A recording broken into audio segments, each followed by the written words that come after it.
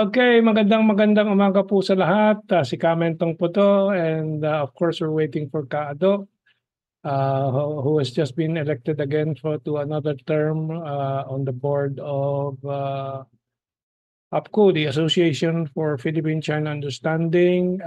Some of the noteworthy new directors are Admiral Joel Garcia, former head of the Philippine Coast Guard, and one of the rare Muslims in our Coast Guard and our police and armed forces of that rank. And of course, a very balanced individual when it comes to perspective on Philippine-China relations, and very also aware of the evils of U.S. imperialism and the rules-based international order ng mga Amerikano at ng mga puti. Pia Morato, the granddaughter of Quezon City Mayor Morato and daughter ni Manoling Morato, I understand, has also joined the board, Kaado and myself. Si Ana Malindogoy has already withdrawn her participation for the board kasi nga sobrang busy siya sa scholarship niya. At the same time, nandiyan na pala si Ado, i-admit na natin. From my perspective, as I told Kaado, maybe also I won't stay after this present term. 2 years from now siguro, ako ay magbabawas ng aking partisipasyon diyan with the new board members, and hopefully sila Joshua, sila Danny Long will be more active at higher levels of responsibility sa Association for Philippine-China Understanding. And as I was explaining to Kaado, I feel na medyo talagang institutionalized ang values po niyan. And with the new people coming in, that's reliable. And even the old people that I thought were uncertain, medyo dumidino na rin perspektibo. Kaya I think it's very clear we are winning.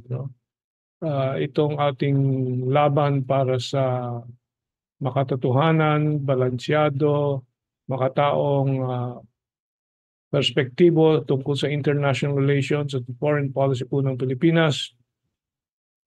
But let me start with the hottest controversy this morning. Number one, yung mga sipsip dito kay Liza Araneta Marcos sa lizard na tawag ko. Ano bang tawag ni Maharlika? Ang dami ng tawag dito sa anong tawag ditong surot na to. Yung speech ni Glenn Chong doon sa Liwasan Bonifacio ata na nasabi niya ay sasampalin niya yung Liza Araneta Marcos, ginagawang issue po sa loob ng Kongreso.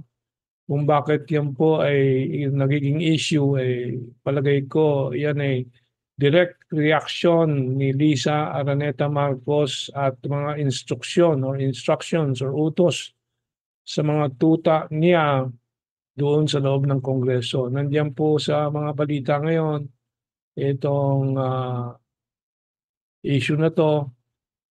But I think it's important to point out that kaya po ganyan magsalita si Glenn Chong, who is normally very, very polite, very, very high level, ay dahil po talagang diskustado si Attorney Glenn Chong dito kay Liza, lalo kay Liza Marcos Araneta. And let me see, nandito ata sa aking, nakita mo na ka, Joshua, yung slap, ex-Solon Chong urged to apologize for slap remarks on First Lady. Nandiyan na, yun. Now, sino-sino ang mga nakikita kong pangalan, yung Pimentel galing sa Mindanao ba yun? Hindi si Coco Pimentel, isang congressman. na hindi ko alam, but he really looks very corrupt. I think Tambunting is one of them also.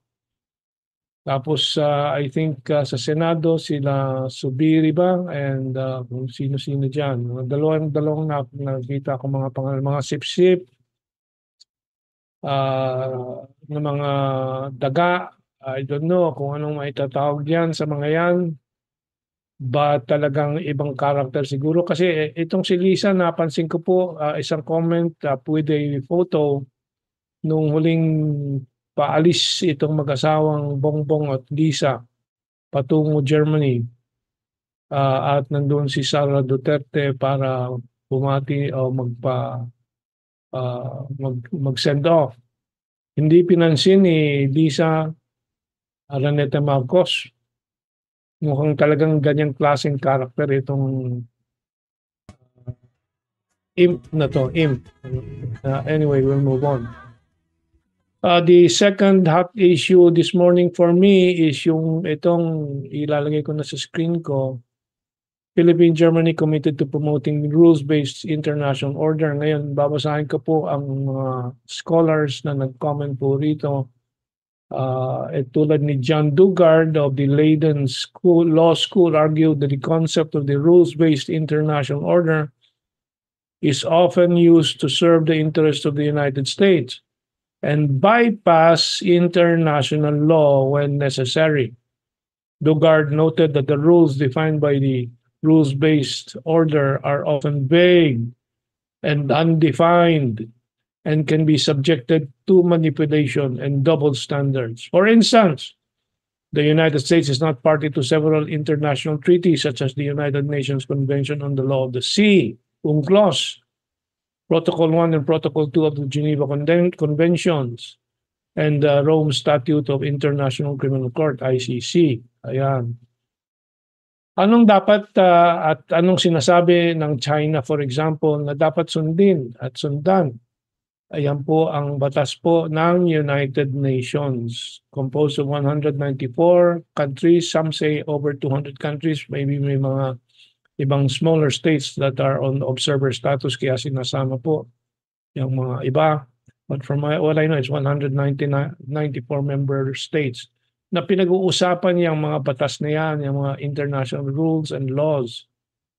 So sinasubject diyan sa diskusyon.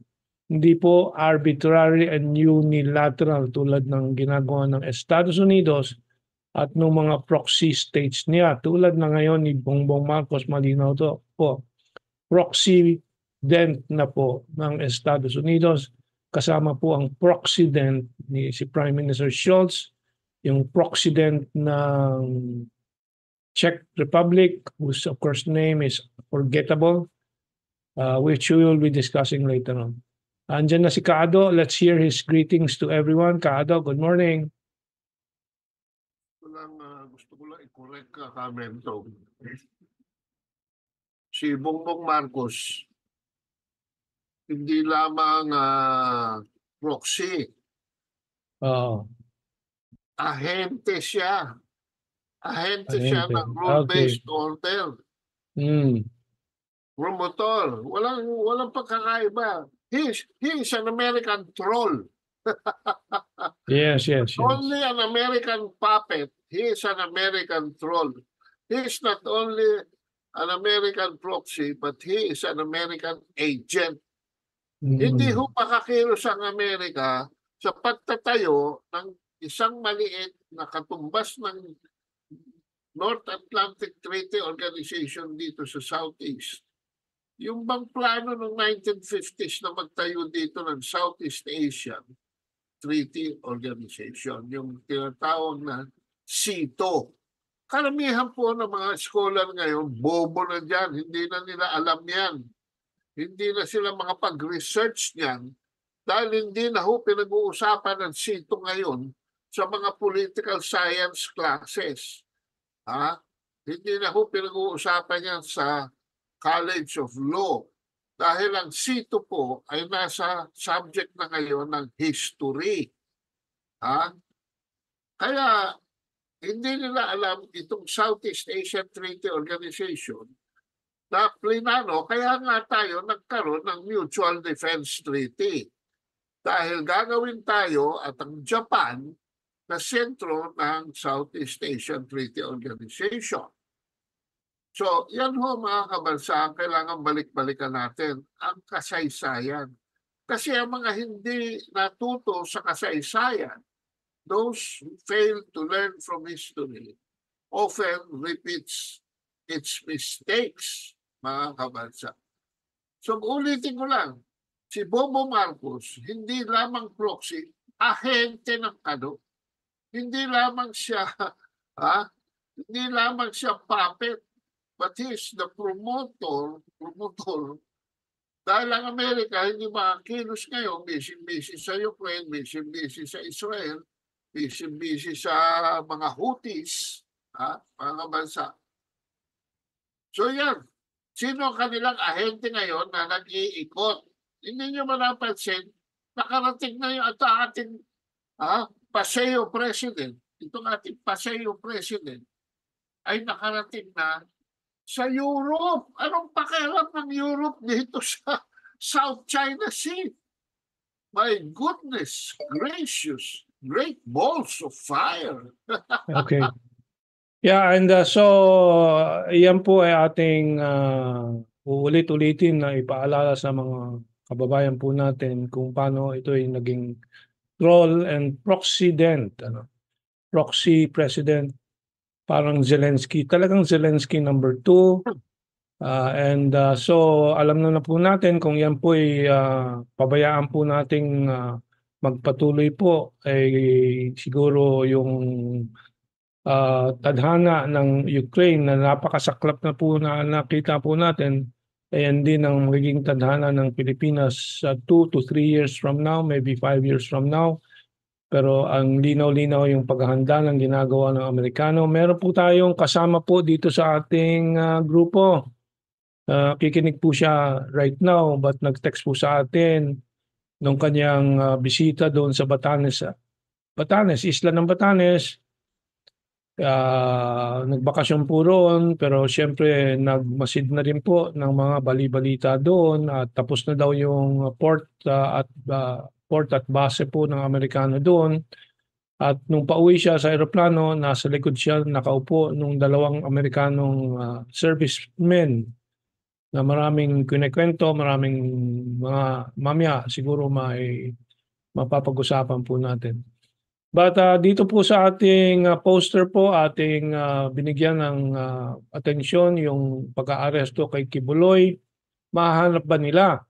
Yun ang malaking tanong.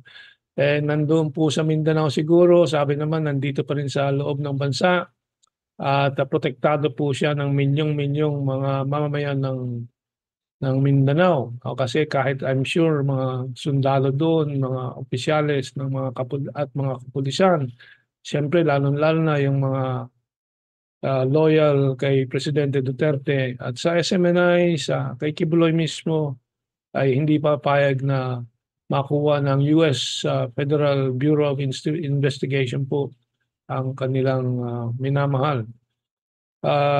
Pag-usapan natin yan mamaya. Meron ditong highlight din tayo na si BBM daw, yung pala kita na po natin ang laro po nitong mga puti. BBM daw bibili ng Czech arms, ang mga armas sa Czech Republic. Kahit na wala pang bigas pong sumasapat po dito sa Pilipinas at ilang balita na po ating inulat na itong taong ito babagsak ang domestic production ng bigas at tataas na naman ang importation natin. Ganyan po ang kalokohan po na ginagawa ng Amerikano diyan sa utak po ni BBM o siya mismo, ganyan talaga ang utak.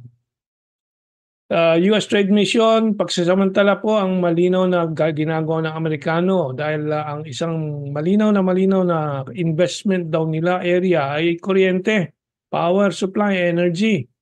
Hindi pala tutulong kundi sasakay po at sasama sa pagsasamantala sa mataas na mga singil sa kuryente po dito sa Pilipinas. Yan ang gagawin ng US Trade Mission na yan. Malinaw sa mga anunsyo po nila ngayon. $1 billion in contrast to yung pinangako, pinaghahambog ni Babes Romualdez. ang baso daw ng Pilipinas daw puno sa Estados Unidos na $30 billion na ipapasok na investment.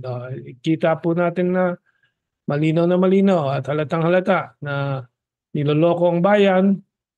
Alam na alam nila Babes Romualdez, nila Bongbong, wala pong pakinabang ang bansa kundi malaking sakuna na darating po dito sa kanilang special proxy relationship sa Estados Unidos, pero tinutuloy pa nila, binabandera pa nila sa harap po ng kanilang mga tropa, rules-based order pang inaanunsyong susundin nila. Magsi-suicide ba tayo tulad ng ginawa ng Ukraine at ginawa ng Germany ni Prime Minister Chancellor Helmut Scholz? Ano ang first name ni Scholz? Anyway, at nasira na po ang industrial status ng Germany. From number 3 economy, naging number 4 na. This is national suicide that Bongbong Marcos is preparing for the Philippines. Is already doing to the Philippines. Well, billions and billions of pledges nawala naman pala. Okay. Foreign direct investment, yung dito sa Pilipinas, makikita natin bagsak na rin po. Meron naman number 1 ang Pilipinas ngayon sa traffic jam. Mamaya meron tayong data dyan. No? So, I'll start the agenda dito sa araw na to. Yung Freedom March daw rekindles bayanihan, fallen heroes of Bataan. Inaalala po nung March 16 po, hundreds of members of the Armed Forces of the Philippines, civic groups and so on, inaalala ang marcha ng Bataan, no? Gathered at the historic Kilometer Zero in Mariveles, Bataan to embark on the poignant 160-kilometer Freedom March. Well, ako ay aking binigyan ng pansin nito dahil nga doon sa paulit-ulit na sinasalaysay ni Ado, nakatraidoran po ni General MacArthur at ng Amerika sa mga puwersang ito ng Pilipino sa USAFE, US Armed Forces in the Far East, USAFE. Pero hanggang ngayon iyan sineselebrate ang kadakilaan daw ng Bataan Filipino Forces, kadakilaan hindi po para sa bayang Pilipinas kundi para sa bansang Amerika, tapos trinaydor sila. I'll move on to the other. Sabi ng Inquirer Net, Quiboloy may now be arrested. Sabi ng House lawmaker, of course, balitang-balita na yan, alam naman natin po yan. And that's why it is one of our highlights. And yung mga Quiboloy supporters should really join us in our discussion on this matter. Mag-comment po sana sila dito sa ating mga thread. Let me just greet some people who are already with us.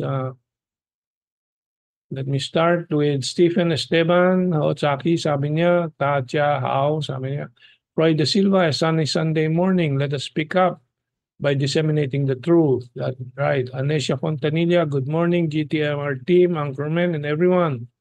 OJ Hoxon, Risa Abisame Sumawang with the thumbs up. Willie Tang, good morning. Willie Johnny Ferreras, good morning. East Asia naman, didigmain ng US, maiipit na naman tayo.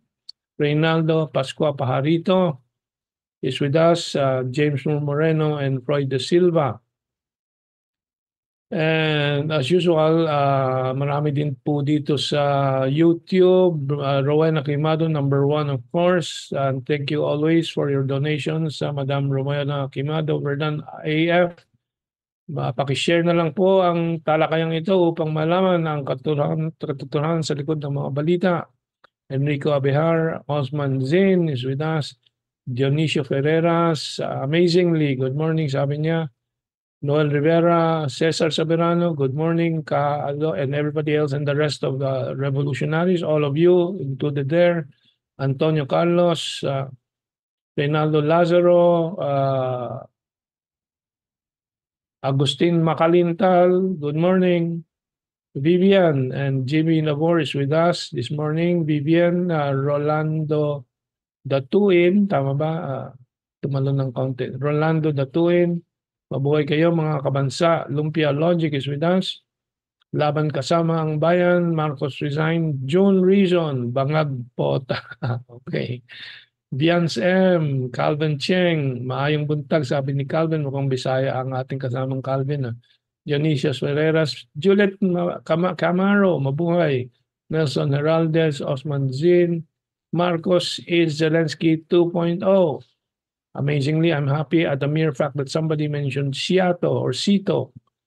Reynaldo Lazaro Sito, Graduate School of Engineering, has become an Asian Institute of Technology. Okay.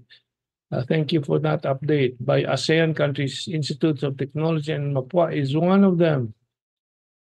And technology is the key to progress and power. Kaya po ang tuloy-tuloy na pagsulong po ng Russia at ng China po ay dahil sa kanilang technology.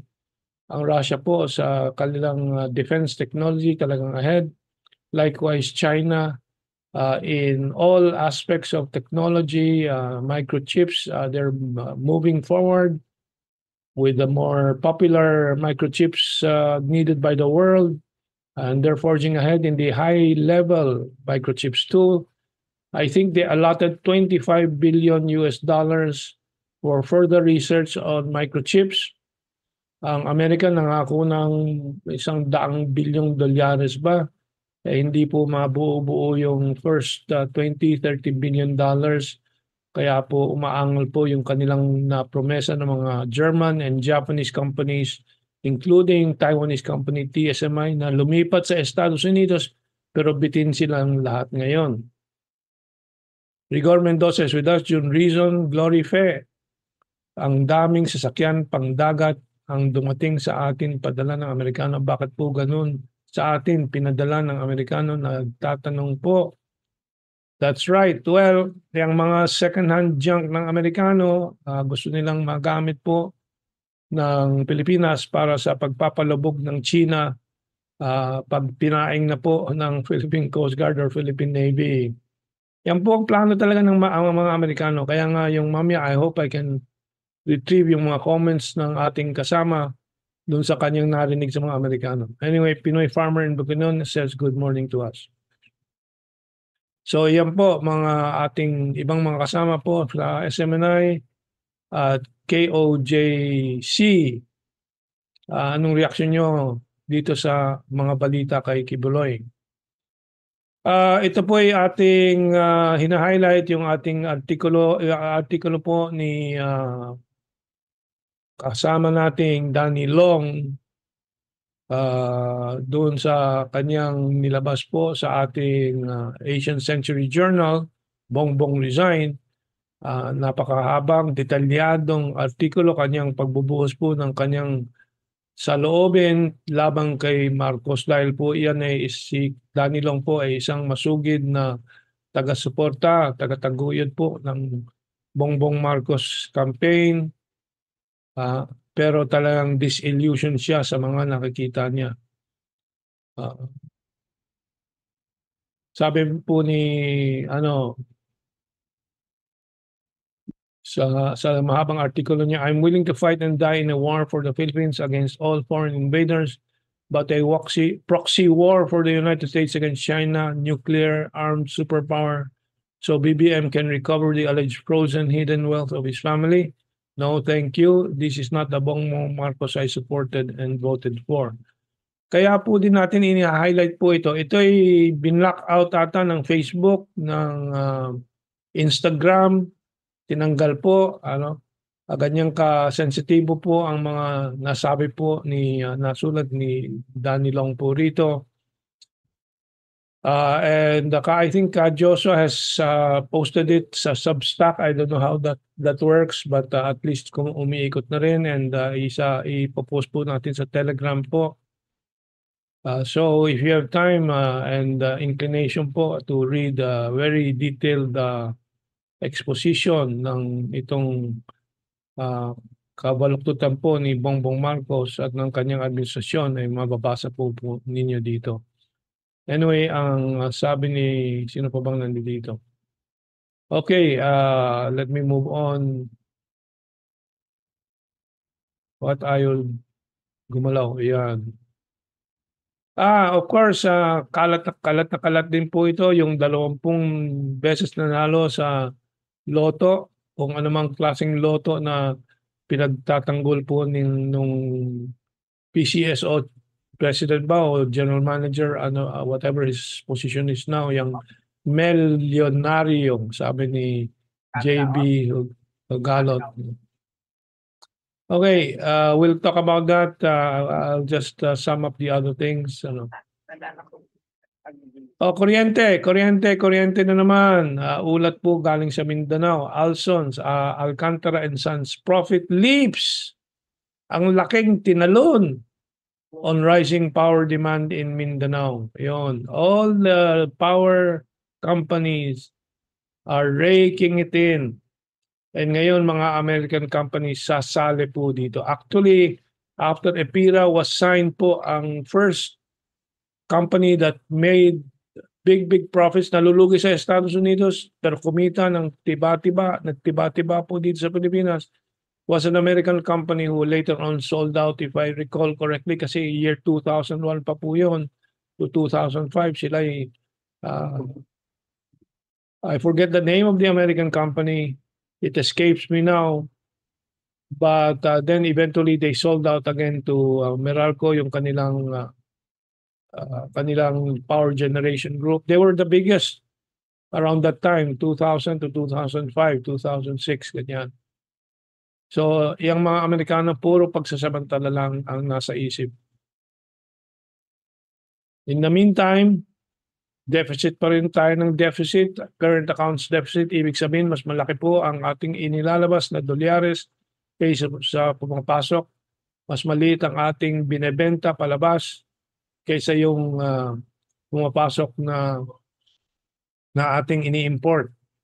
Philippine Central Bank sees narrower 2024 to 2025 current accounts deficit. Mas maliit daw na deficit pero deficit pa rin.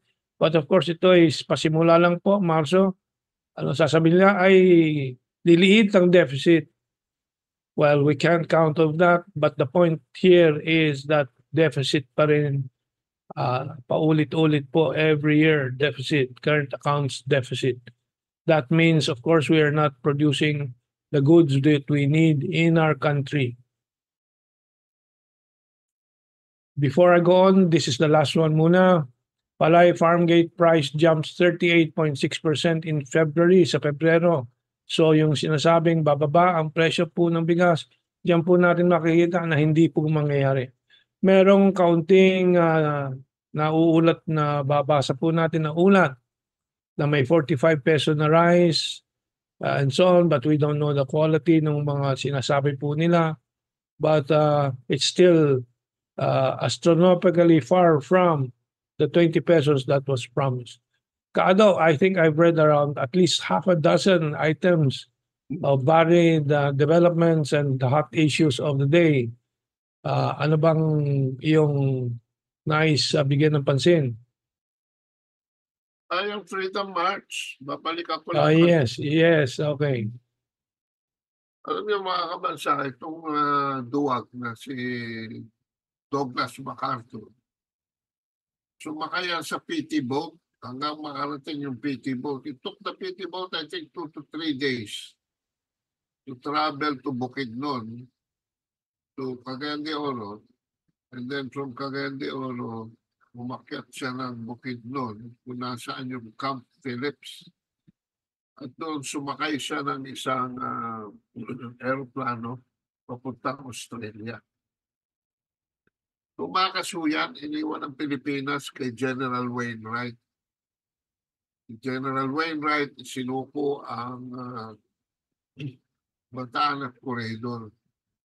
Imbes ka, Mentong, na i-disperse yung ating magpuwersa, isinuko ng Amerika yung USAFE. You know, yung United States Armed Forces in the Far East. Oo. At ang USAFIFO more than 100,000 force.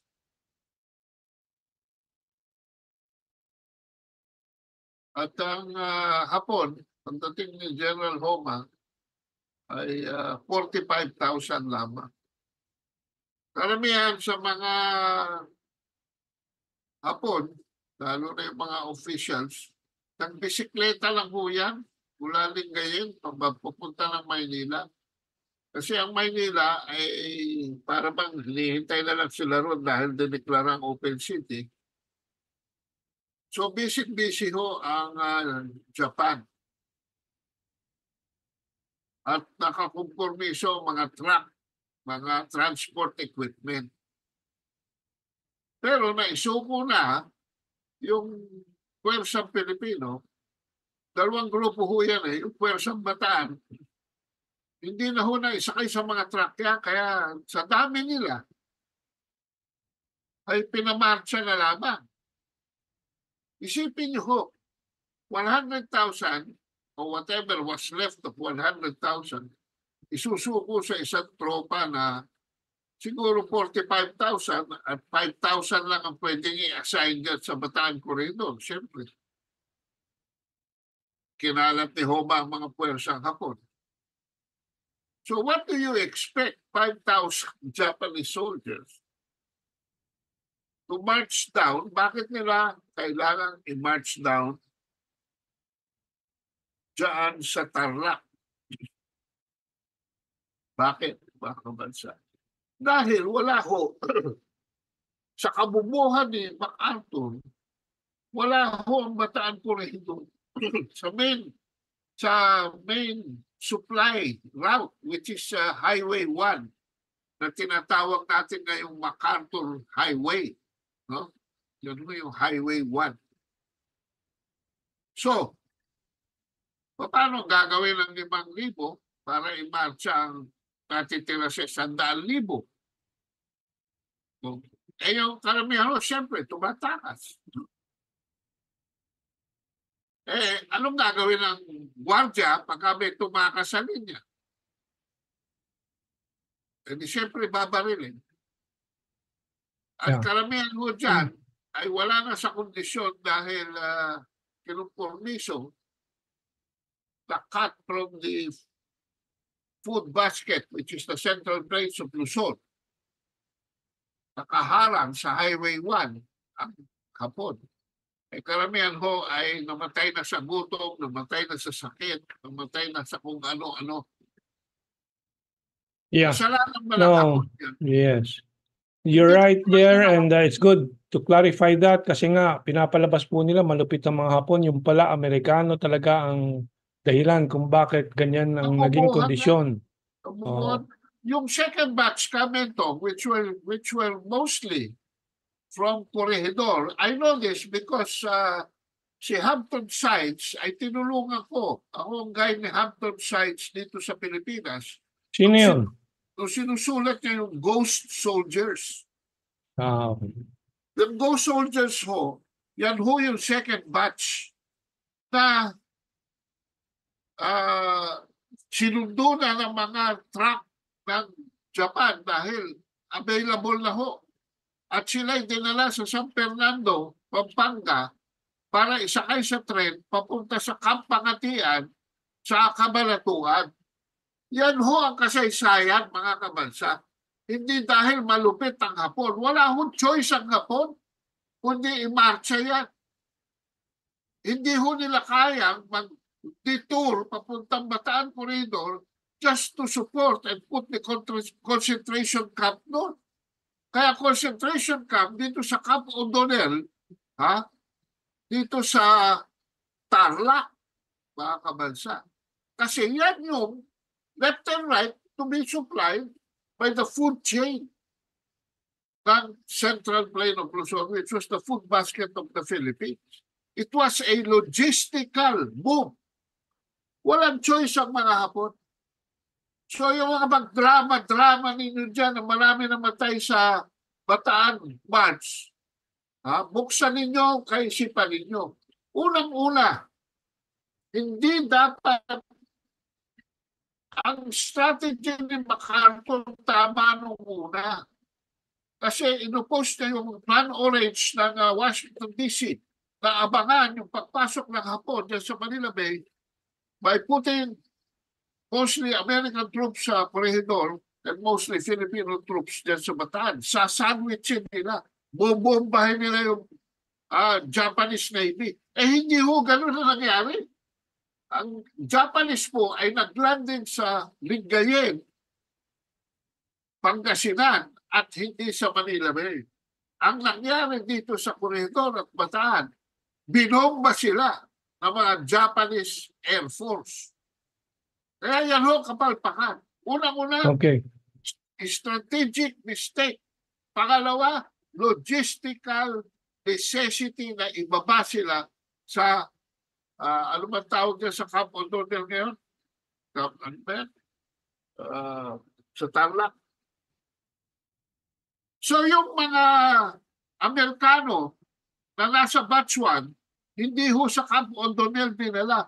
Doon ho sa Camp Pangatian sa Cabanatuan. At yung ghost soldiers, and then yung ginawa namin ni Dick Gordon na sine, Hollywood, yung The Rain, mga kabansa, starring Benjamin Platt. It's all about the rescue of the soldiers who were holed in dyan sa Cabanatuan. Kaya alam ko yung portion ng history na yan, na pag-aralan ko detalye niya. So huwag tayong crybabies. Ayusin natin, ilagay natin sa tamang perspektibo ang kasaysayan ng Pilipinas dahil ang katotohanan ho, mas marami ang pinatay ng Amerikano during World War II dito sa Pilipinas kaysa sa pinatay ng Hapon. And most of them died during the American liberation of the Philippines. Marami hong namatay sa Maynila.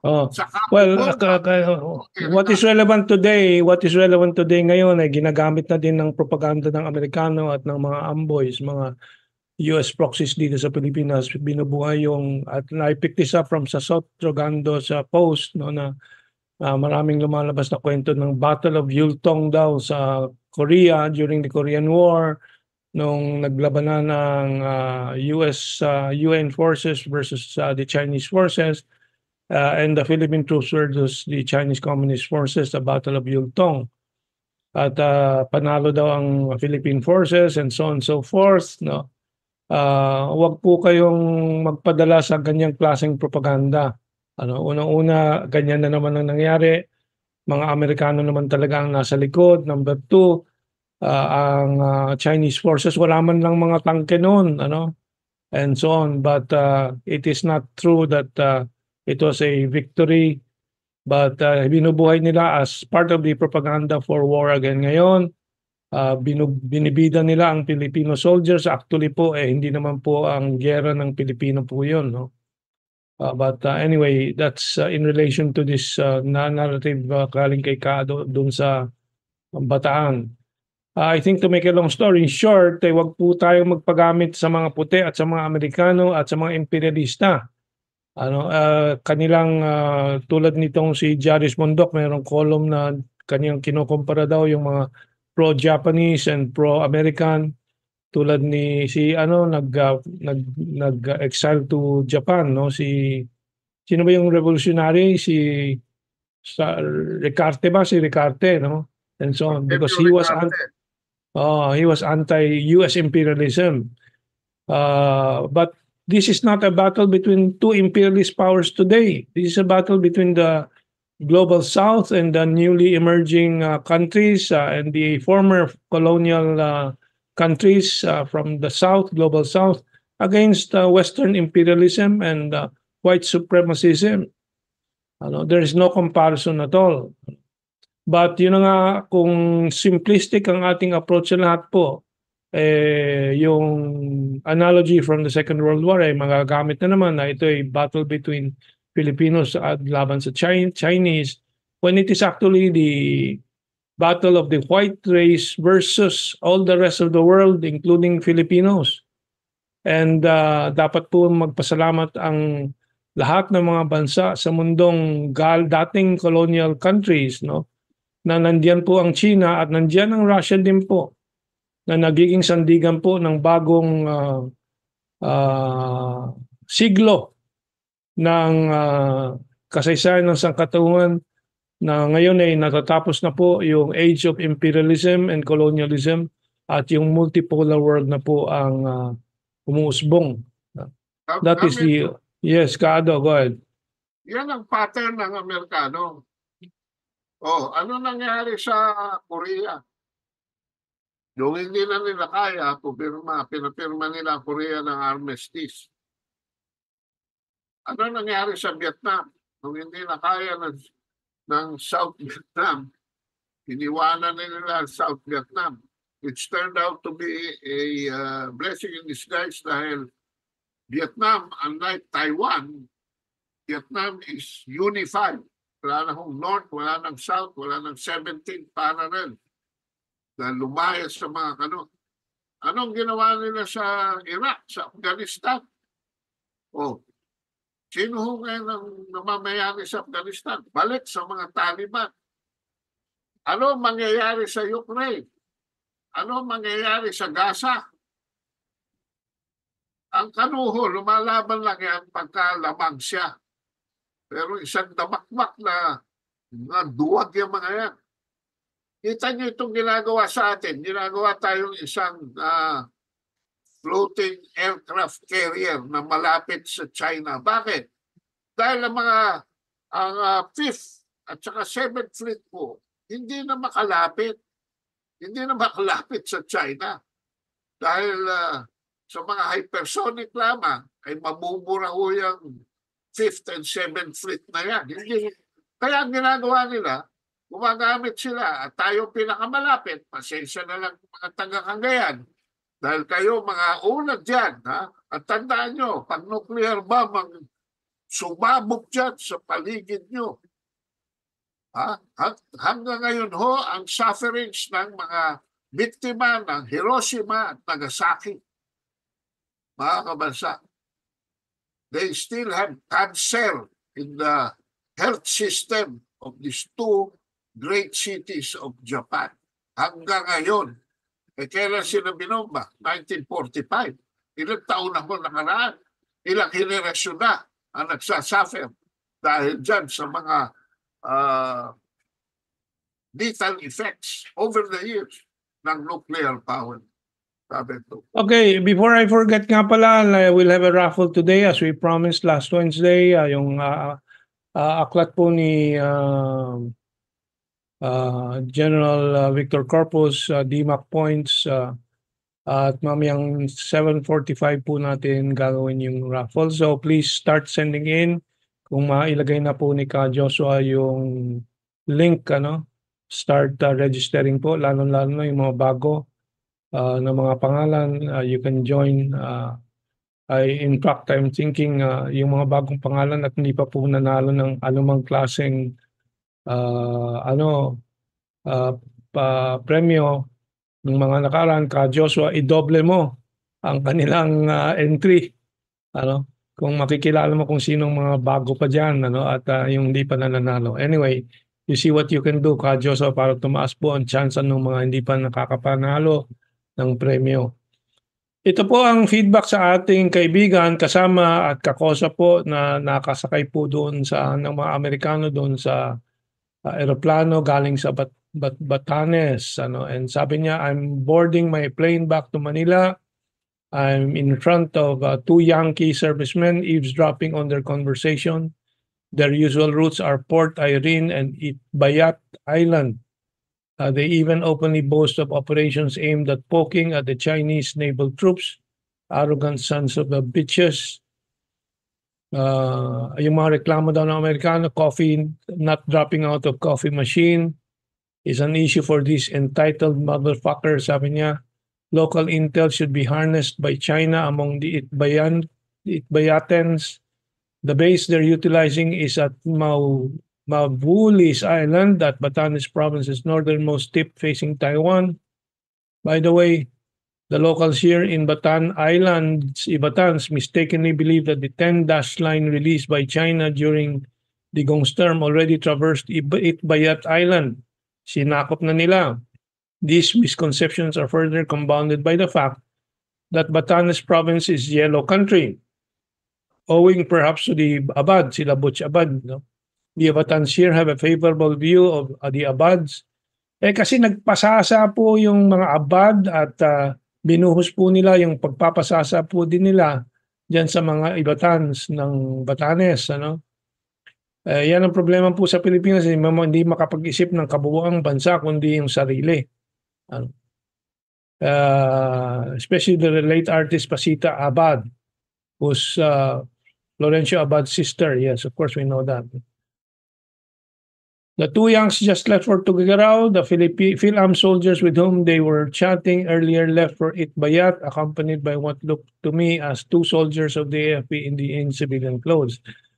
Sige lang po, kung inyong gugusto po yan, mauubos naman kayo ng mga missiles ng China. Ang problema lang po yung mga inosenteng Itbayat, Ibatans at iba pa, tulad ng mga inosenteng mga civilian sa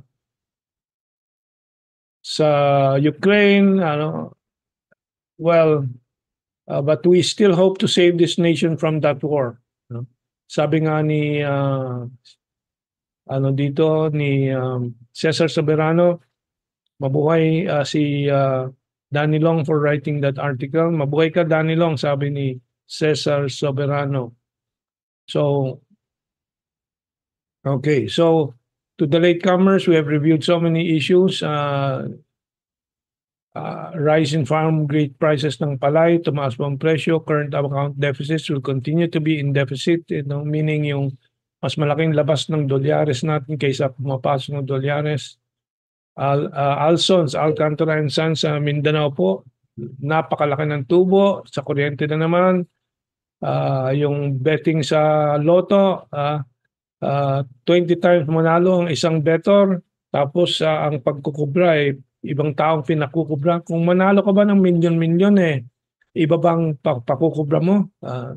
Talagang very suspicious po ang mga nangyayari sa PCSO. Okay, and yung aresto kay Quiboloy ating inulat po at tingnan natin po kung kaya nilang hanapin.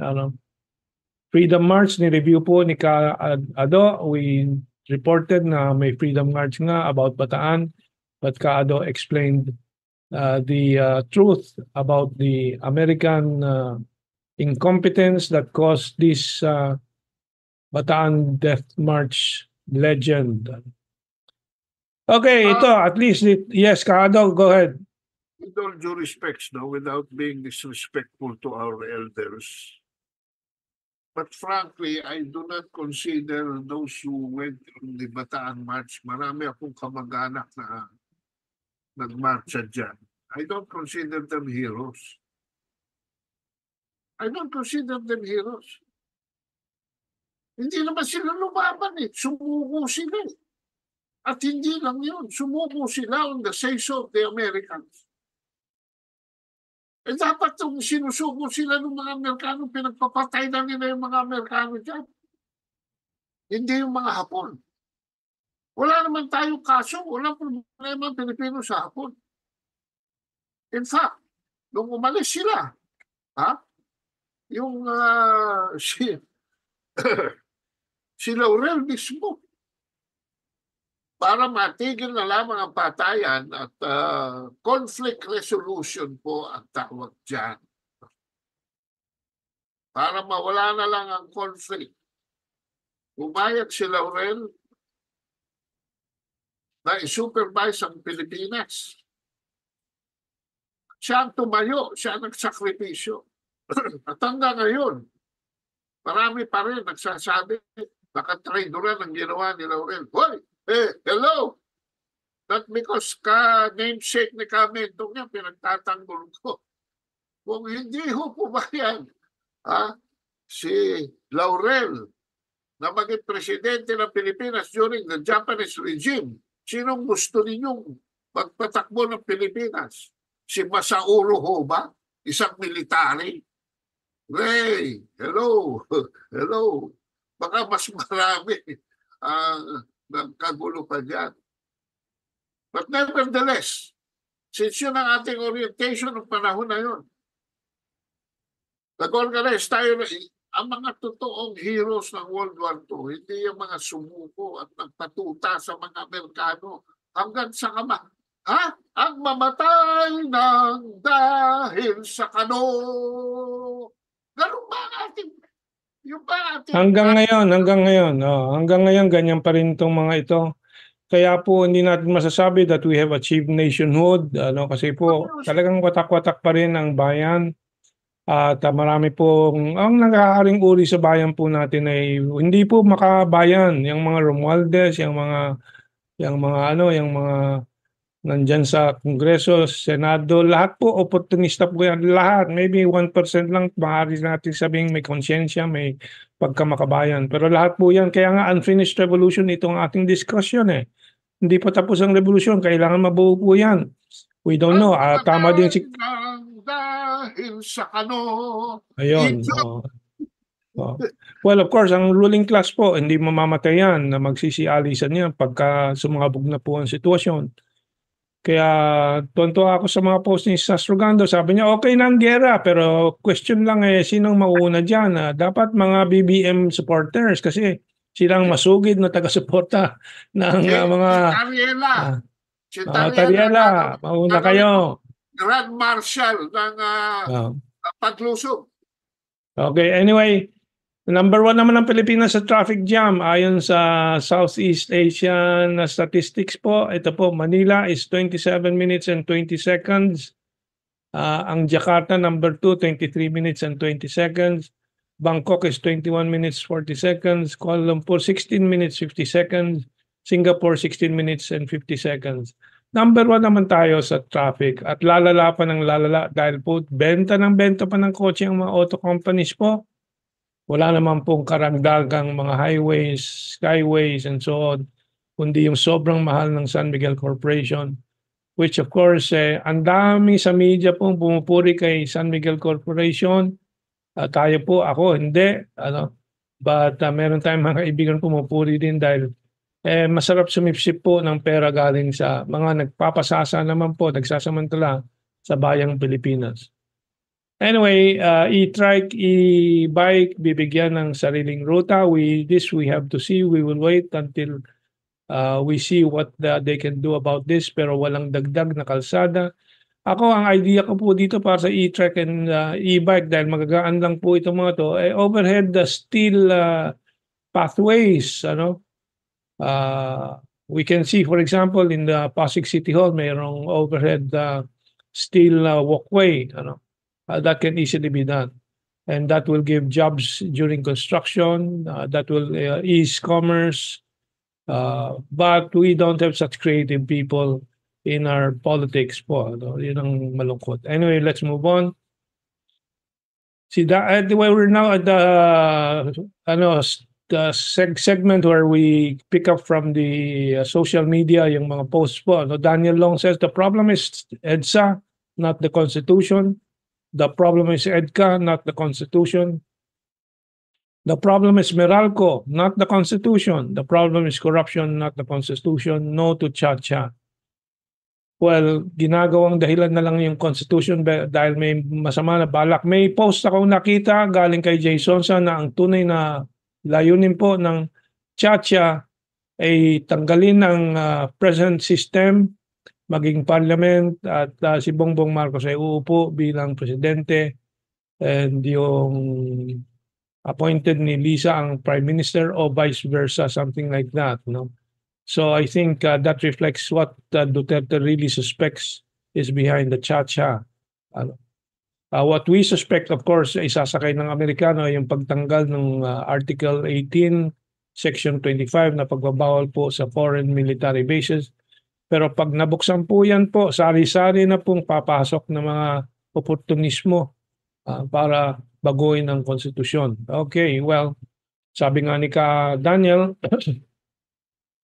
the problem is not the Constitution. Okay, the problem are these forces that are selfish, and opportunistic and malicious.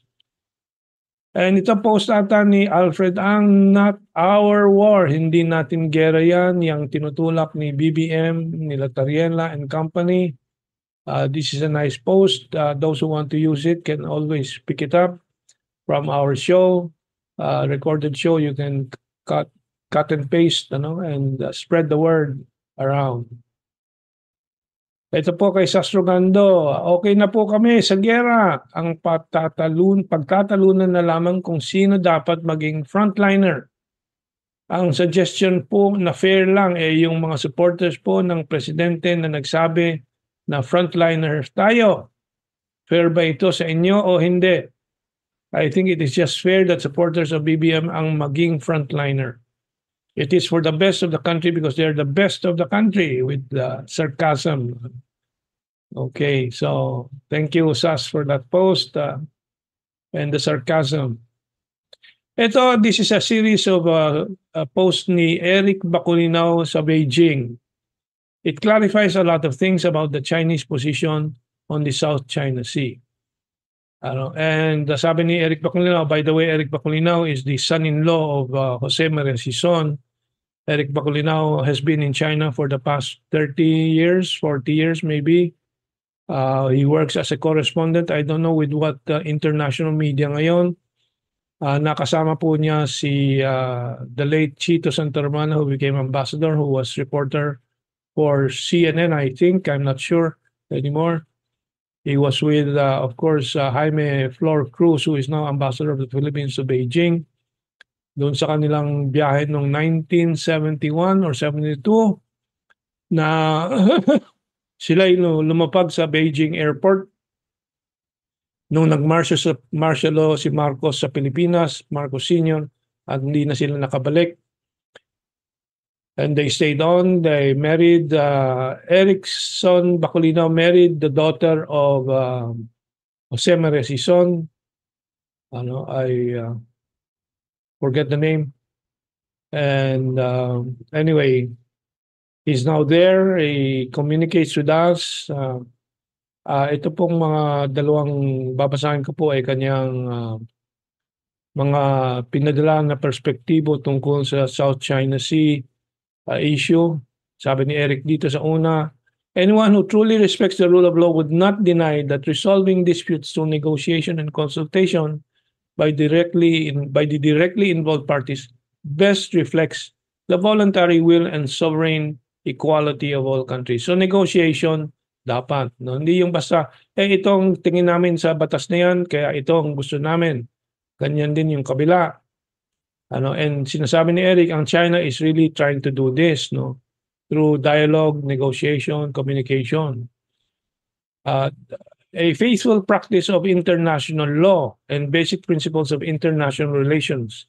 Legitimate act of China in safeguarding peace, stability in South China Sea should not be defamed. Di pwedeng siraan yung ginagawa po ng China na pangangalaga ng kapayapaan, stabilidad sa South China Sea. And with regards to the Philippines, of course, we can say, we have said, and sila Tariela cannot answer it, sila Raymond Powell cannot answer it, we have had peace in Ayungin Shoal for 25 years with China kasi nirerespeto ng bawat panig yung kasunduan na humanitarian supplies lang at walang construction materials, biglang binago noong Pebrero 2023. So sino may kasalanan? Talagang tapatan lang po ang Pilipinas lagi. At kung sasabihin nila, bakit nagwa-water cannon? Babalikan ko po yung Scarborough Shoal standoff. Anong ginawa ng Pilipinas? Nagpadala ng Philippine Navy, hindi Philippine Coast Guard, nag-aresto kaagad ng 8 atang Chinese fishing boats. Pinaghuhubad, binilad sa deck ng pinadala sa mundo yung mga litratong kinuha ng Philippine Navy. Kaya po yun po nakita po sa loob ng China kasi hindi naman pwedeng Chino ang kumuha ng mga litratong yun dahil on board sila nung inaresto ng Philippine Navy yung mga Chinese fishermen. So it is the Philippines who sent out those photos on the instructions of American, I assume si Kurt Campbell, who is now U.S. Deputy State Secretary, kaya nag-resign yung si Victoria Nuland, but that's another matter. Manipulado na naman ang Pilipinas doon. Ginamit ng Amerikano yung si Albert de Rosario, another US proxy po. Ano? And yung president nila, si Noynoy Aquino, para gumawa ng sitwasyon. Ano? Ito pong susunod na importante. Yes, Kaado. Singit lang, then I'll have to go to the second part. Go ahead, Kaado. Some of the pictures showed that it was the soldiers who were taking pictures. Yes, yun. So, ang sadya po yun nung Scarborough 2012 ba yun? 2012 standoff. Sinadya po ng Amerikano po yun. Utos ang Pinoy ng mga tuta nila para mag-provoke ng China at pakiramdaman. Nung hindi po gumalaw po ang China sa posisyon nila na mali yung mga nangyaring yun at hindi sila aalis. Umatras ang Amerikano, inutusan na naman umatras ang Pilipinas. Kaya hindi pwedeng kunwari sila Noynoy, namatay na po, na hindi nila alam. This was manipulation ng Amerikano. So, water cannon lang, nag-iiyak po kayo. Huwag na po kayong magreklamo kasi we will just bring up what you have been doing, Philippine Coast Guard. Hindi lang po yung Philippine Navy. Hindi lang Scarborough. Ay yung pinatay ninyo, minasinggan po ninyo na Taiwanese fishing captain. Pagka talagang magkaharapan tayo na talera, isasampal ko. Diyan sa mukha niya yung mga insidenteng yun. Tapos, anyway, sabi ni Ka Eric, it is understood that more than 10 proposals submitted by China to the Philippines, practical cooperation proposals in specific areas such as fisheries, marine environmental protection, and so on. Nag-submit talaga ang China. Hindi sumagot talaga ang Pilipinas last year.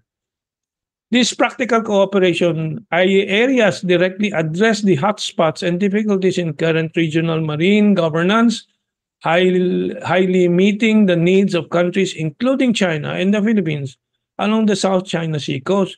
Ito importante, reflecting China's role as the largest coastal country in the South China Sea and its goodwill in promoting cooperation in relevant areas and creating a good atmosphere for resolving maritime disputes.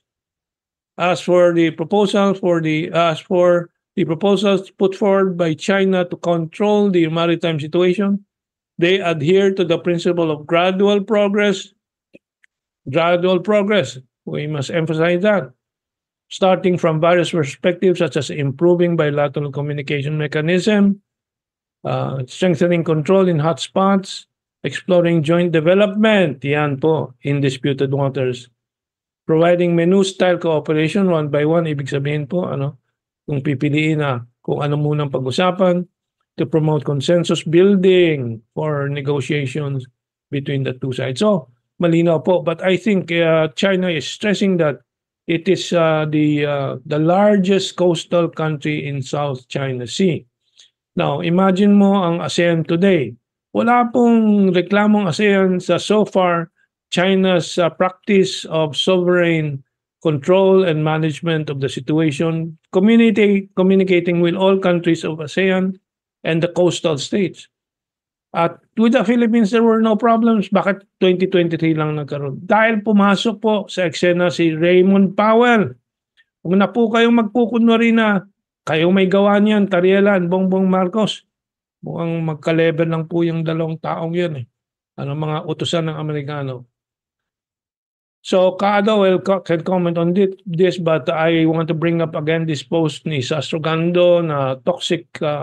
It's a revival of an earlier post, toxic PFAS from U.S. military bases polluting drinking water. Report finds plumes of forever chemicals from at least 245 sites are contaminating water for nearby communities. The U.S., the military bases are polluting the drinking water of nearby communities.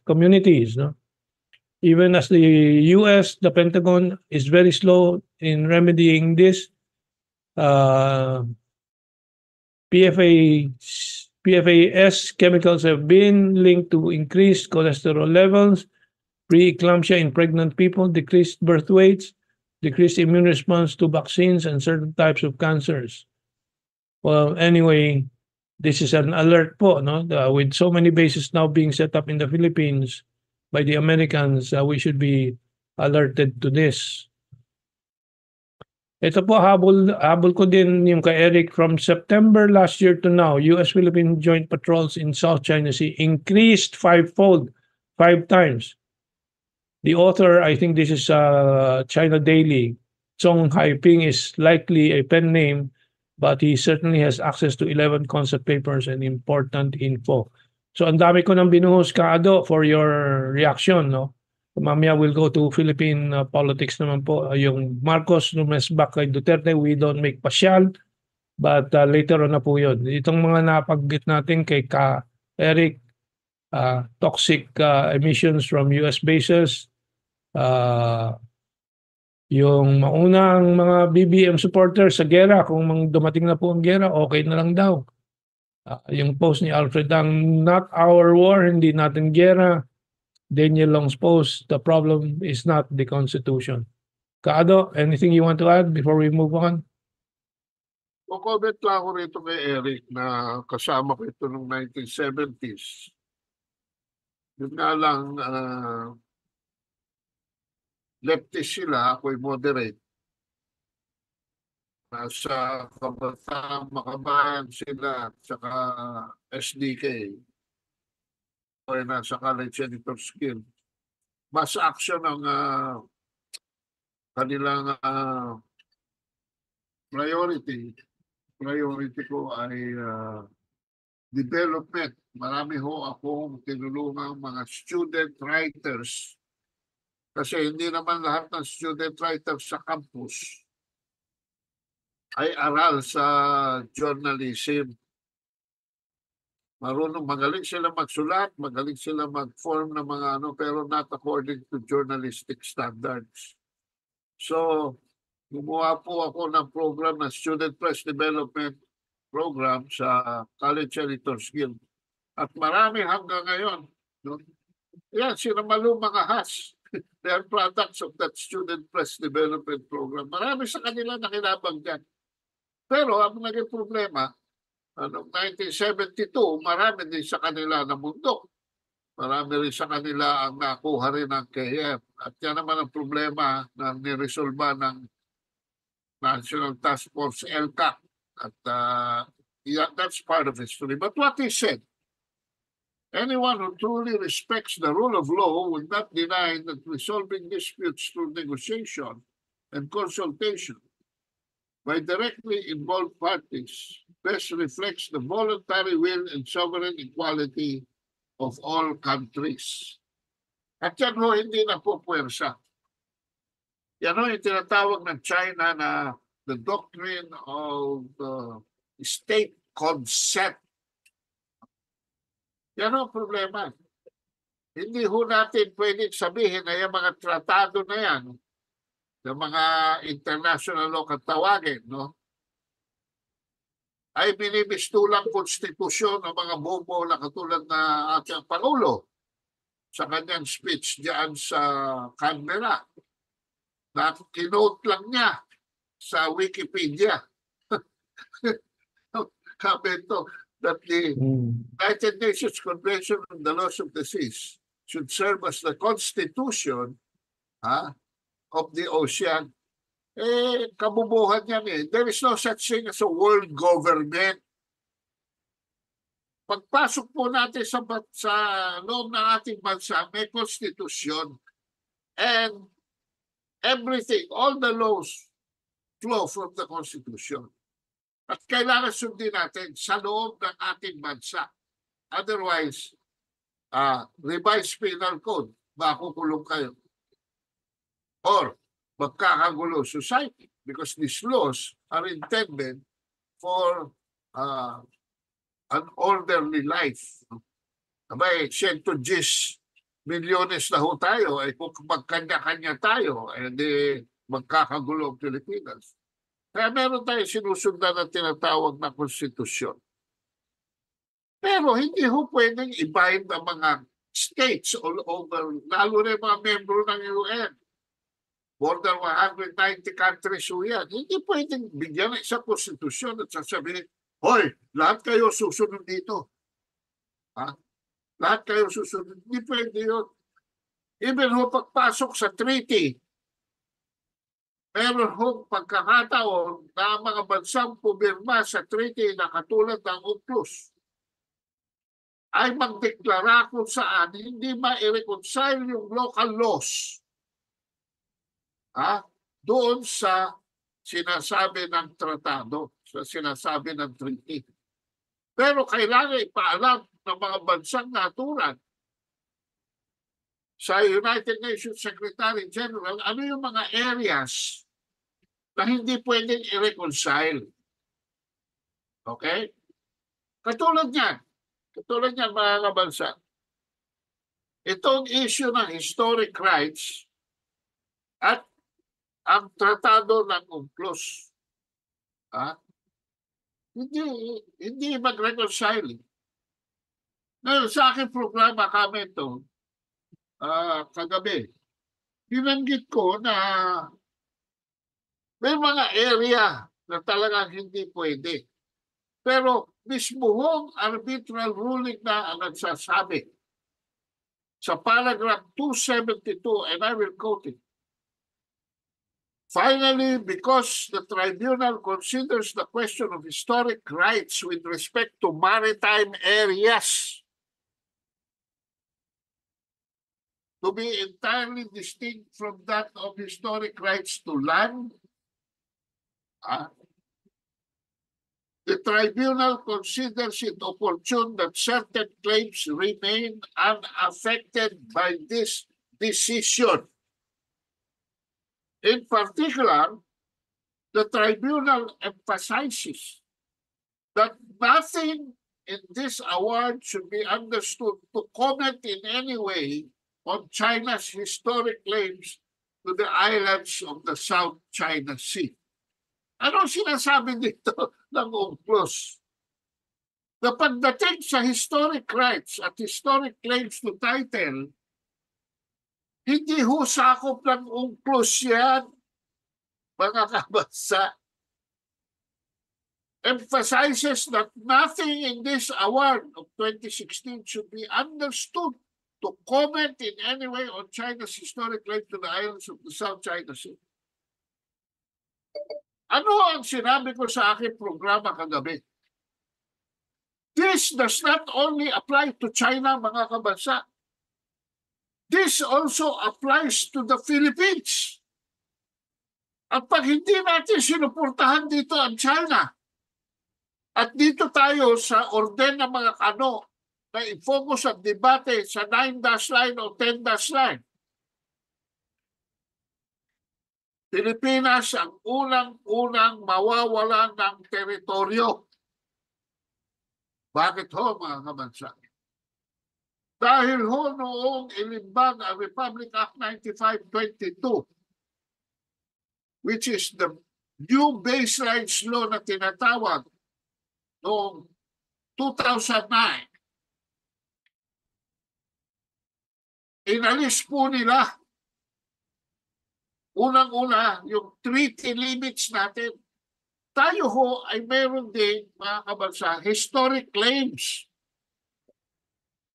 which is due to the Treaty of Paris of 1898 and the Treaty of Washington of 1900 and the Convention Treaty between the U.S. and Great Britain para dyan sa boundary between the Philippines and North Borneo. Tatlo ho yan at napakalaki ho ng karangatan. Ang ginawa ng baseline law to conform with UNCLOS, yan ang nakakatawa, mga kabansa. At ito'y nakarating sa Supreme Court. Alam niyo ba kung sino ponente? Ulaan mo komento. No idea. Si Antonio Carpio. Okay. So ano nangyari dito ngayon sa treaty limits? Kung susundan natin ang sinasabi ng Pilipinas tungkol sa 9-9, wala na rin yung treaty limits natin. Wala nang saysay yung namana natin sa Amerikano by virtue of our independence, we were successor in interest. Wala na ho yan. Burado na yan. Napakalaking karagatan. At ang ginawa ay idinait as close as possible to the shores kasi land. At doon sa mga inland waters. Dahil doon sa Sulusi ay merong pagitan between the tip of Palawan and the tip of Mindanao. So, ikinurbaho na as close as possible doon sa lupa. So, ano nangyari doon sa distansya between the lupa and the treaty limits? Kung gagamitin natin yung argumento na yan laban sa China, mawawala na rin ho ang historic rights natin to the treaty limits na minana natin sa Amerikano at binili ng Amerikano mula sa Espanya.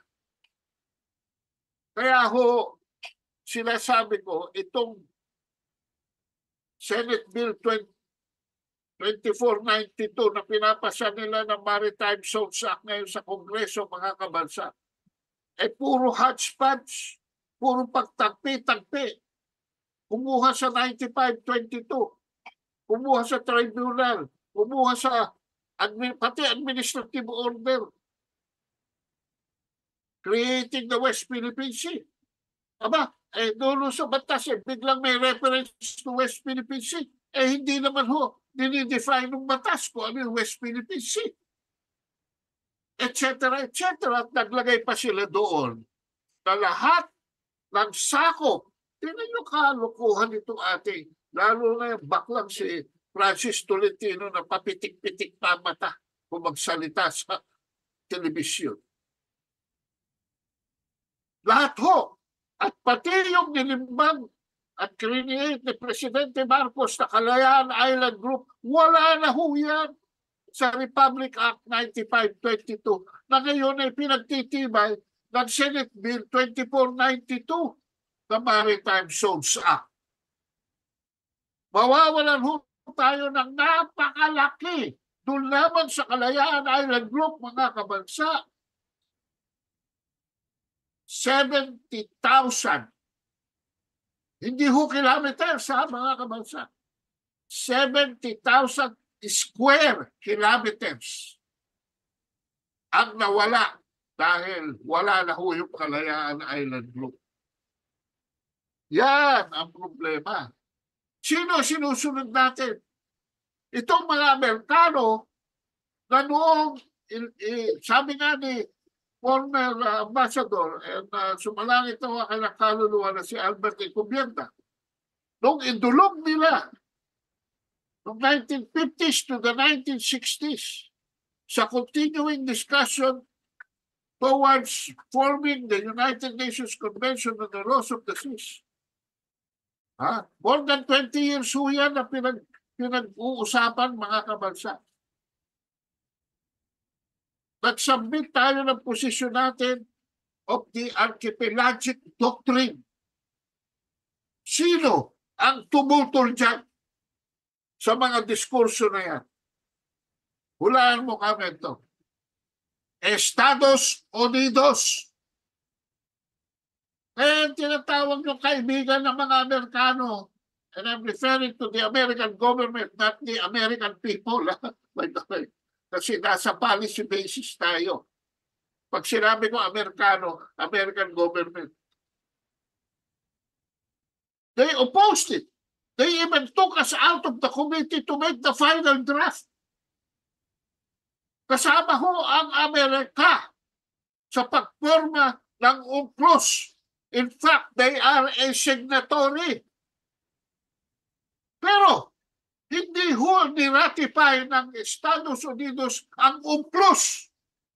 Hindi ho sila membro ng UNCLOS. At lahat tayo na pumirma doon, itinahon ng Estados Unidos at ginagamit ngayon ng Estados Unidos ang UNCLOS whenever it is convenient for them in the rule-based order. Hindi ba napakalaking kawalagyaan niya? Duro sila ng duro. Gatok sila ng gatok. Promoke sila ng promoke. Transparency sila ng transparency. Pero wala sila sa loob ng kahon. Kabansa. They are out of the box and they manipulate all of the people around the box. If we do not support China in its historic rights, the Philippines also stands to lose the treaty limits, mga kabansa. Our own historic rights. Yan ang hindi naiintindihan ng mga bomong nasa gobyerno. Led by Francis Tolentino. Huwag niyo iboboto yung baklang yan. Problema, hindi naman boto ang ini-issue dito, pera eh. Maraming pera galing sa Tagaytay Real Estate, yung Tolentino na mga magkakapatid. Yumaman lang yan dahil may taging mayor and so on, kaya maraming lupa sa Tagaytay. Alam naman natin nag-boom ang real estate sa Tagaytay. Okay, nabanggit po ni Ka-Ado and undeniable talaga po yan. Parang hindi binibigyan ng atensyon ng Philippine media yung 70,000 square kilometers na mawawala batay dyan sa batas na Maritime Act na ginagawa po ni Tolentino. Alam po ninyo kung gaano kalaki po yun. Well, ang buong City of Manila po is 42.34 square kilometers. Ganyan lang po kalaki ang City of Manila, 42 lang 0.34 square kilometers. You're talking about losing 70,000 square kilometers. Gaano kalaki yan? I cannot imagine yet right now. I have to do a lot of computation. Liban po dyan. Yes, Kado, go ahead. Habang may momentum pa ako. Bakit ba tayo nagpapasaklog dyan sa UNCLOS na yan? Ang dami natin kausap dyan. Isang tabi natin yan. Isang tabi natin ang arbitral ruling.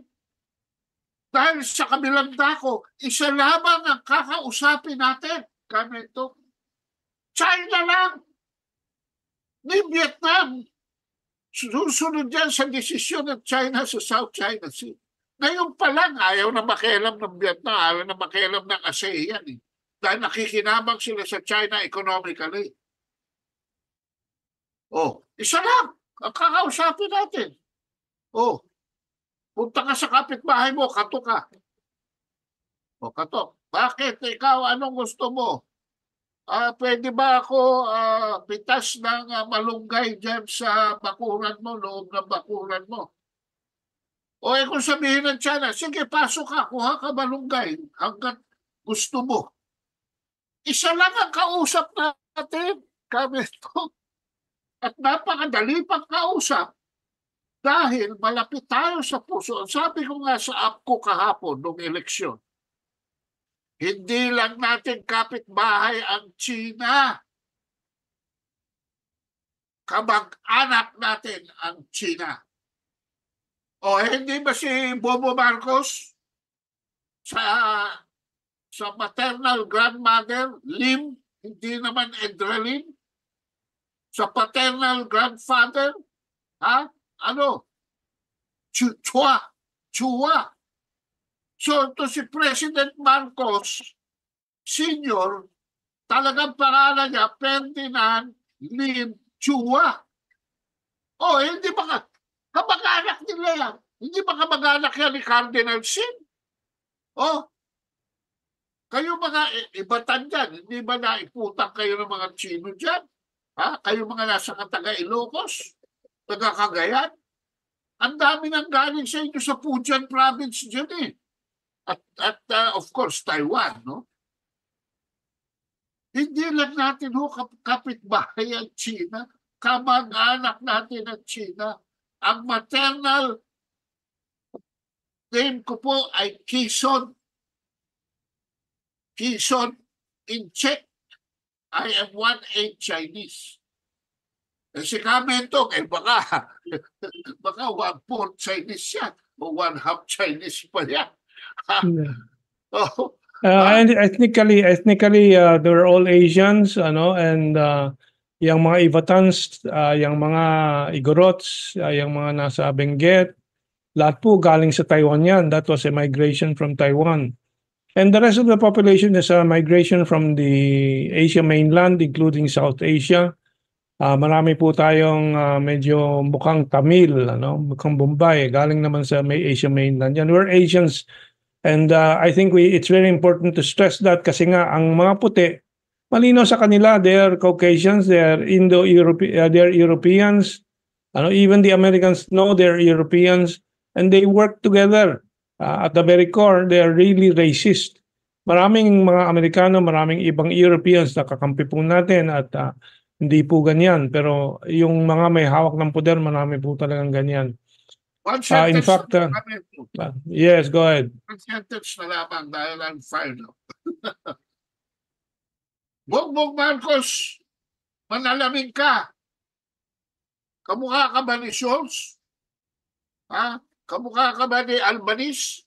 Kamukha ka ba ni Blinken? Kamukha ka ba ni Trump? Kamukha ka ba ni Biden? Manalamin ka. Ang kamukha mo si Xi Jinping. Excuse me, with all due respect. Thank you. Okay, and so, ang susunod na ating nasa agenda, but marami din akong gustong basahin po sa mga comments po, ano. Dionisio Ferreras, trader po si BB Narcos na pang tawag niya, hindi na Marcos, Narcos. Nelson Heraldez, good morning. Osman, amazingly, I'm happy at the mere fact that somebody mentioned Sito. Yeah, nabanggit. Miguel Carlos is with us, 18. Buti sana kung mapa-enlist sa military ang mga pro-Americans. Baka aalis lang sila sa bansa kung magkagera. Exactly, BJ Wakin is with us. Pinoy farmer in Bukidnon. Yes, nandoon sa Manolo for Teach, Bukidnon, ang runway ng airplane na sinakyan nila. Monument na lang nandoon. Benji Bernas, my lolo was World War II veteran. He recounted to us their horrible ordeal during the war. We are poor students of history. We let idiots lead in our government. We deserve what shit we get ourselves in. BJ Wakin is with us, amazingly. Felino Polintan Jr. Let me read. Rosary Around the World, of course, maraming message po dito. Balikan ko po mamaya when I can. Junior is with us. Kaya nga, yung native na Ibatan at native na Taiwanese may similarity. Yes, Lumpia logic. Excuse me to Xi Jinping. Okay, and sabi ni Nick Elman, nakakalungkot ang ating gobyerno pa ang nagpapakalat ng giyera at tinatakot ang mga mamamayan. Kasabot ang US at kanyang mga alyadong bansa nito. Pinapahamak ba ng gobyerno ito ang ating bansa sa isang gera? Gera na wala naman tayong kinalaman. That's right. Not our war, sabi nga ni Alfred Angata. Noel Hoxon, nagsisisi na siguro si Mayor Digong. Ngayon, bakit hindi pa siya nag-revolutionaryong gobyerno as advised by many of his supporters noon? Cesar Soberano is with us. And dito po, Algalang says, magandang araw. Good morning, Mentong and everybody else, Kaado, Joshua. Sabi ni James Moreno, Kaado, si Xi Jinping, kamukha kaya pala na, kamukha mo daw si Xi Jinping. Na-snub nito dahil kinokopya niyang mukha. Anyway. Anita Go is with us. Pastor Quiboloy will not be arrested. However, Philippines House lawmakers will. So, kamusta na yung registration sa raffle natin? Nadodoble mo ba yung mga bagong pangalan na nakikita mo na hindi pa nanalo? Sabi ni Anita Go, China will never interfere on matters that do not concern them. Try them and the world will see what war is all about. Ashes. Worship Ronald Reagan may be the pride of the Philippines. China has 4 of them, 1,290 kilometers off Manila. Okay, I want to read a message about APCO. Sabi ni Bobby Tigla, congratulations to APCO board, the past board and members. APCO is the only organization aside from Mentong's and Austin's organizations that are struggling to stop this administration's idiotic, suicidal, belligerent stance versus China. Can Marcos see that after a year and a half, he's made the Philippines the U.S. pawn, mainly by allowing U.S. to have 9 military bases here in Asia in its agenda to contain the rise of China, which it said in its recent threat assessment as the now quote unquote near peer with the US. Not only that, he's made himself the US spokesman in the region. Duterte is wrong to say that BBM strips are useless pasyal. These make up the American road show to portray China as an aggressor. Blinken no longer needs to tour Asia to disseminate the US propaganda. Note how often BBM now uses the US invented and widely disseminated rules-based order. But it has never used the term when speaking about the Gaza genocide. Yan po, kararating lang po nitong message ni Bobby Tiglao. Okay, and happy birthday daw kay Ka Joshua. Sabi ni Al Galang, alam ko nga po, hindi ko pa nababati si Ka Joshua and we still have to treat Ka Joshua to a birthday bash. You know? Anyway, sa tiyempo, yung pasyal ni Marcos nandito po. Marcos Ramirez ba kay Duterte, we don't make pasyal. Well, everybody knows that it is all pasyal. Anong pakay mo sa Czech Republic? Ano? Wala naman daw. 10 million population ng Czech Republic. May 10,000 daw kukunin OFW workers. Anong 10,000? We have 10 million OFWs all over the world. That you have to go there. Anyway, pasyal boy talaga yan. But the key here is Czech Republic to supply Philippines with military equipment. Military equipment that we cannot afford, of course. Pero yan po ay kinikater ni BBM. It's 9:35. Ang bilis po ng oras. No? We go on. Now, this is the key. Marcos renews speech for EU free trade deal. Anong ibibigay na free trade deal ng EU in economic and financial crisis ng European Union? It's like the US, may trade mission dito. Nasaan yung free trade deal? Wala po. Nasaan yung general systems of preferences? Wala po. That has been requested by the Philippines since 2021, 2022, 2023. Wala po silang response. Kasi po, protectionist na ang Estados Unidos. Hindi na panahon po na mag-appeal po for free trade from the US. Bongbong Marcos. Hindi mo ba alam yan? Alam namin yan. Bakit hindi mo alam? Ano ka? Presidente ka ba? O, well, as we have said, proxident ka nga yan. Lamang, proxident. Well, yan po mga pinagagawa nitong pasyal boy sa Europa. And dapat matuto po si Bongbong Marcos from the US itself, which is saying, sabi nga ni Gina Raimundo nung siya ay nandito, US on Philippine strategy, economic security is national security. Bakit po itong si Bongbong Marcos po, puro national security, laban sa China daw? Pero yung economic security dyan sa bigas, sa manufacturing sector, sa kuryente, wala po tayong narinig. That's the problem po. And ang ating media po ay hindi po binibigay na nararapat na attention tungkol dito. U.S. Commerce Secretary Gina Raimundo said on Thursday that its thrust to bring more American trade and investment to the Philippines is also aimed at helping the Philippines deal with the national security threats. This as U.S. State Secretary Anthony Blinken will visit Manila Monday next week. Itong bukas na. Exactly a week after the visit of Raimundo and 22 American business leaders. Well, anyway, alam naman po natin, lahat po ito ay mga sarswela. Sarswela lang po, pagsasamantalahan lang po ng American businessmen ang Pilipinas. Ito, pinagmamalaki po ni Bongbong Marcos na tumaas daw ng mga 3 points to 47 ang positive rating ni Marcos daw. Pero sa Mindanao, bagsak na bagsak po yan. Now, ang importante po dito sa SWS survey na po ito, ay Disyembre, panahon ng Pasko. Kaya po sa ibang mga areas like Visayas, Luzon, ay tumaas po. Pero sa Mindanao, dahil po doon sa nakikitang hidwaan ng mga Mindanaoans po, ay bagsak na bagsak po. Napakalaking bagsak na hindi po ma-compensate po ng pagtaas sa Visaya at sa Luzon at sa Metro Manila. But again, as I said, ito ay babagsak na naman po. And of course, this came down from the high 50s and 60s before.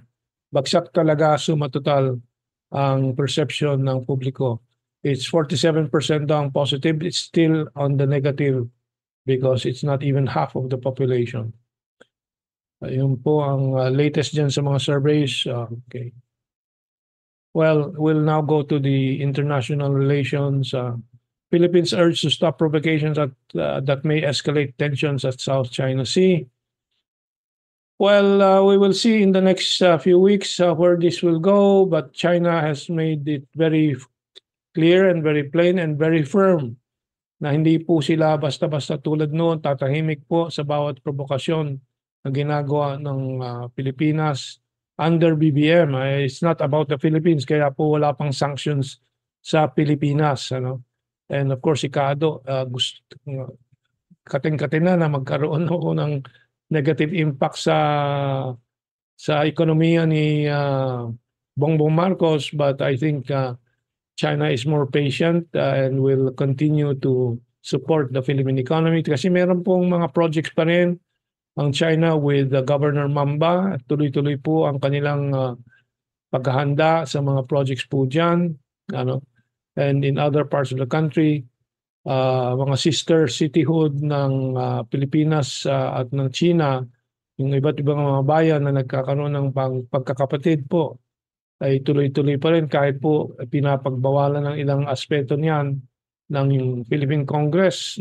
Kung ano-anong ginagawa nila para mapigilan po ang talagang natural na direksyon ng relasyon ng Pilipinas at China, at yan po yung pagkakapatid at pagkakaibigan po.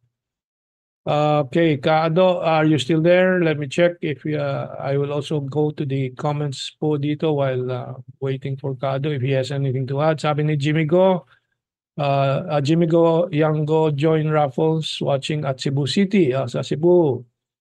And let me see.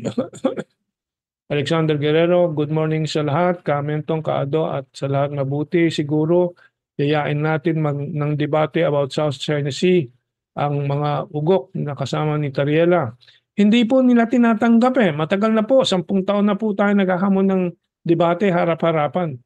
Kasi alam po nila the facts are on our side.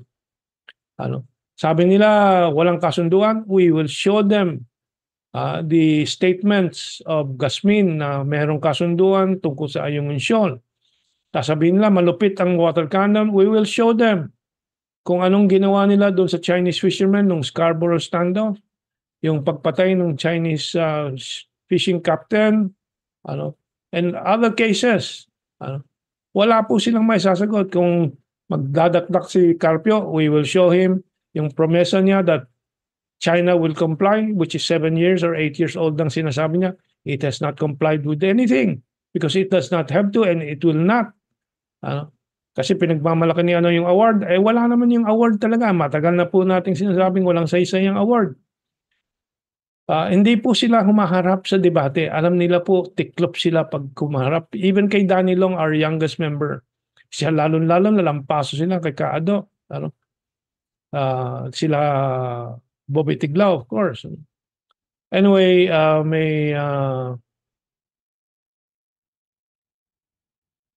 sabi ni Kubota Koji, Diyos ko po, isang malaking pagkakamali kapag sinabi ng Pangulo na gera ang solusyon. Wala tayong laban, mamamatay lang tayong lahat, ubos ang lahi ng mga Pinoy. Kaya isipin sana ng mga nasa katungkulan ang mga pag-isipan nila, yung mga sinasabi nila. Totoo po yan, Ginoong Kubota Koji. Ginoong Kubota Koji, naglista ka na ba dito sa raffle? Dapat 2 names ka. Kasi bagong pangalan po. Thank you very much for joining us. Norma Ancheta, good morning po ka GTNR, Jigs Calix. Freddy Oredina, may message. Anong itutulong ng US government at Germany sa atin? Their citizens need their help. Their budgets are being used for arms, weapons for Ukraine, Israel, and Taiwan. Okay. Kaado, meron ka lang ipapasok before I move on? Let me check kung nandyan siya. Mga 2 minutes. Ano? Mga 2 minutes. Okay, sige. Refill muna ng tiyan si Kaado ng konti. Okay. Okay, and alam po ninyo, everybody is looking at China's 2 sessions, yung mga plano nila. And maraming press kanluran sinasabi, the Chinese economy is in trouble, it's slowing down, it's caught in the middle income trap, blah, blah, blah. Well, I have mentioned the articles of David P. Goldman, di ba, sa inyo, several times before. I've read these articles. He is the only reliable writer po sa Asia Times. I follow him. He is an American, he is a Jew. He is of course pro-American but he is very objective and sinasabi niya sa takbo po ng Amerika po, talo talaga ang Amerikano and he's criticizing his government, the policies of America. And he does not lie about China. Kung nakikita niya talagang maganda ang ginagawa ng China, sinasabi niya, although sinasabi din niya, gusto ko hindi maunahan ng China ang Amerika pero ang Amerika talaga napakaraming palpak. Sinasabi po niya ngayon. Now, his latest article, this March 16 ba? Kailan ba ito lumabas? 15 or 16. Sobrang maliit ang print nung date. No? Ang pamagat po niya, he is writing this with per part. No?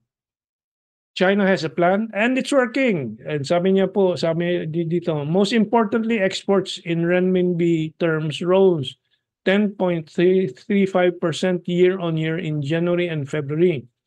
That provides critical support for China's high-tech industry, especially solar panels, electric vehicles, telecommunications equipment, and electronics. Now, bakit importante po ito? Dahil po, nagte-trade war ang Amerika laban sa China, ang European Union naghele-hele doon sa trade war din, kung ano-anong ginagawa nila para pigilan po ang growth ng China. Pero lumaki pa rin ang exports ng China. Bakit? Exports to Africa, Latin America, Middle East, third world countries, global south, exports to Russia. Yun, lumalaki pa rin. Bakit kahit na may sinasabing population problema, lumiliit ang birth rate and so on, well, may sagot din si Goldman dyan. China already installs more industrial robots than the rest of the world combined. Or 52% of the total robotization, China ang gumagawa. And the combination of automation and economies of scale enables it to produce solar panels, electronic vehicles, and other key products far more cheaply than any competitor. So yan po ang totoong sitwasyon ng economy po ng China. It is poised for even better growth this year, 2024. And importante po sa atin yan kasi po ito po ang hinihiwalayan po ni Bongbong Marcos in favor of a failing US and European economy. Anong katangahan yan? Maybe he's not tanga. He is supposed to be a Oxford graduate ba o nag-aaral sa Oxford or kung saan dyan sa England itong si Bongbong Marcos. Well, I think everybody has known that he is exchanging the nation's progress in favor or for his own selfish interest to get back the Marcos wealth. And paano natin pababayaan pong manatili po yung ganyang klaseng tao sa pamumuno po ng bansa ng Pilipinas. Kaya salamat kay Presidente Duterte, sa SMNI, kay Quiboloy, kay Lalorin Badoy, kay Lacachelis, and so on, kay Bobby Tiglao, na tayo ay lumalaban at sana mapalitan na po ito and finally the unfinished revolution can proceed. Kado, your 2 minutes is up. Are you ready to come back? If not, I can still go on. Kasi time for our raffle na pala, Ka Joshua. Sige, ano na natin yung wheel natin. Kung ready ka na, Ka Joshua.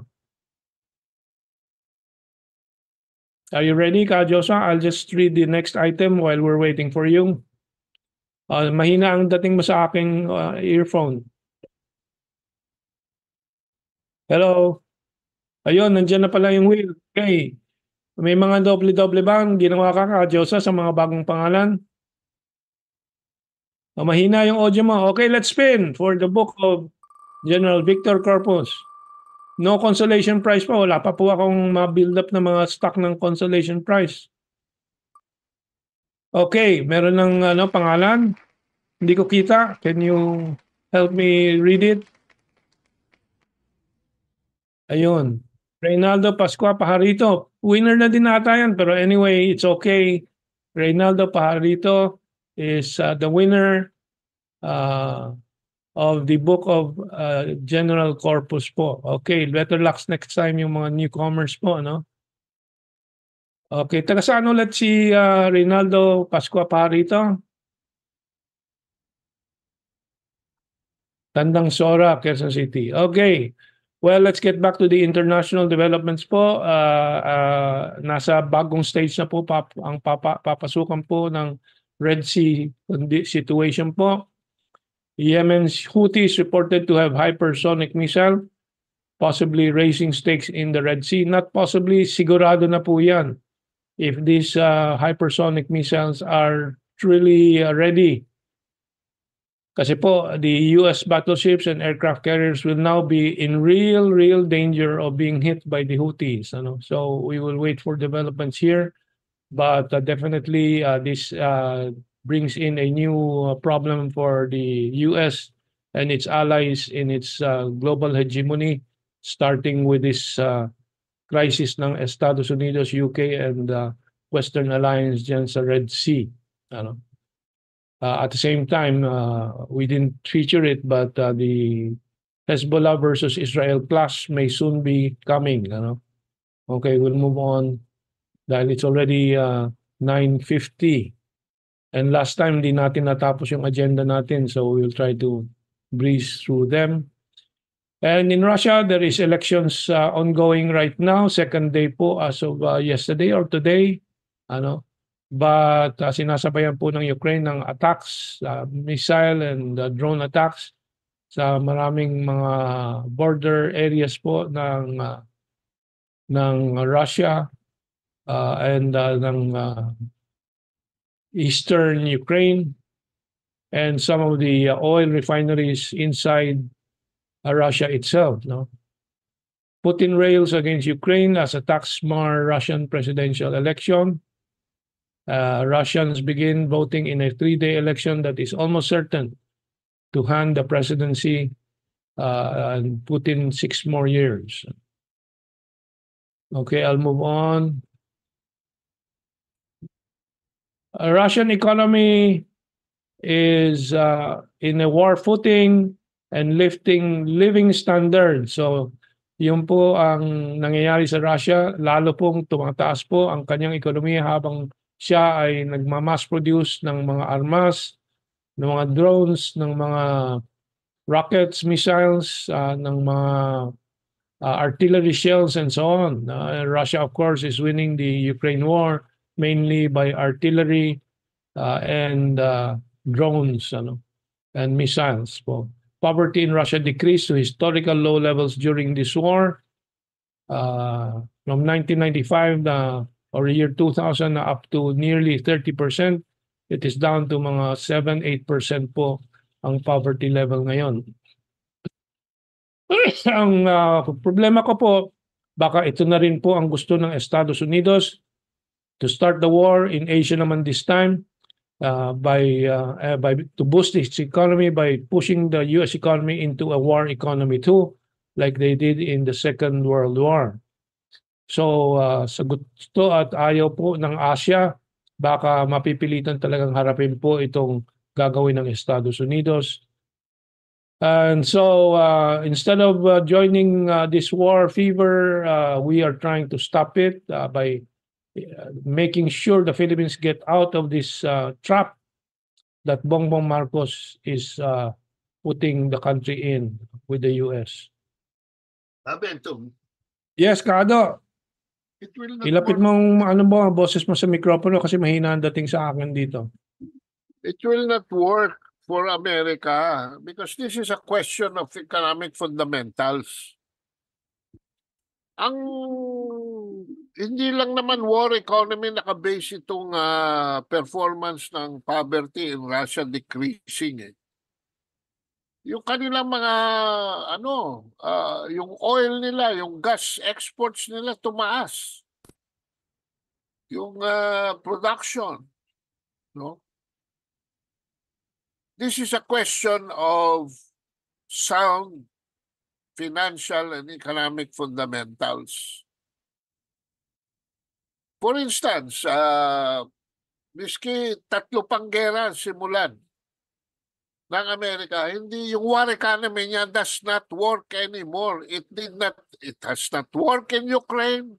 It does not work in Gaza. It will not work in Taiwan. Kasi ano na kumbaga sa kotse, overheated na. At yung fundamentals no longer supports a war economy. Ayusin muna niya yung economy ng greater American population. Kasi yung pera nasa taas lang Yung pera ng Amerika para yung pera ng mga Pilipino. Wala naman sa kamay ng majority of the 110. Napakaganda ng growth rate, GDP, pero pagdating sa PPP, purchasing power, wala ang Pilipino. Nasa taas kasi na kay Aboitiz, na kay Rason, na kay Marcos, at sa kanyang mga cronies, ang kayamanan.